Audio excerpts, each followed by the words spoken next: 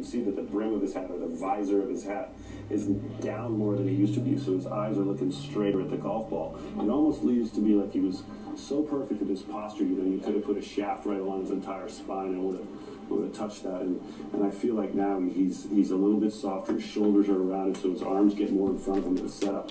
And I agree with you, it would be very hard to find a golfer on this tour that swings the club better than he's swinging right now. But if you look at, you know, the posture of Jack Nicklaus, if you ever get and look at the profile, his back is rounded. It's not straight. Byron Nelson, his back was rounded, not straight. For the life of me, I don't know why guys out here try to get their backs rigid and straight, because